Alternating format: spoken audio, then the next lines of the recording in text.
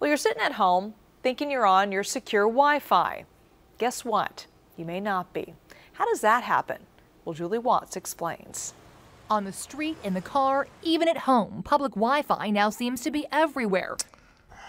Thanks in part to Comcast customers like Lorraine. I thought, well, gee, aren't I being generous? In a controversial move, last year Comcast quietly began using home internet routers as Xfinity public Wi-Fi hotspots. For instance, Lorraine's router powers her own password-protected private network and a separate open public Wi-Fi network that anyone within range can connect to. Hers is one of 8 million Xfinity public hotspots in 19 of the nation's largest cities. And while Xfinity subscribers log in for free, anyone can connect to the nation's largest public Wi-Fi network for a small fee.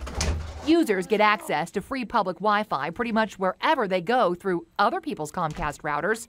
But what Comcast doesn't tell you, once you connect to their public network for the first time, your device may automatically connect to the public network every time a signal is in range, even in your own home when you think you're on your own private network. I found out the hard way. I noticed that the speed was a little slow, and I checked. And sure enough, I was paying my bills on a public network. Now, at home, at work, anywhere near an Xfinity signal, if you've ever logged in, you may unknowingly connect to the public network instead of your own. We can see right here what you searched for. And like any public Wi-Fi network, Xfinity's is easy to hack. I was able to see all the data that you were sending to the internet or receiving from the internet. The Electronic Frontier Foundation, Seth Schoen, hacked both my phone and computer in just minutes while I was connected to Xfinity Wi-Fi at home. Would you have been able to hack into my password-protected network?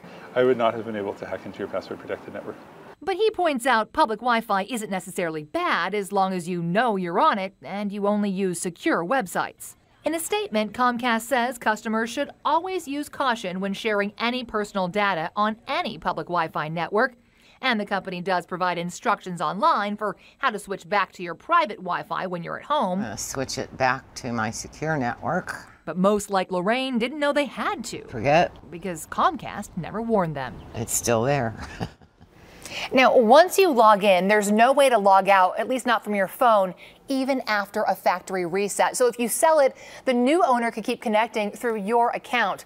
At CBSSF.com, we show you how to unregister your device through your home internet account. But who knew you had to? So how can you stop automatically connecting to this public Wi-Fi? Well, with any public Wi-Fi, you can obviously turn your Wi-Fi off on your phone. You won't connect to public Wi-Fi. Also, always double check which network you're on.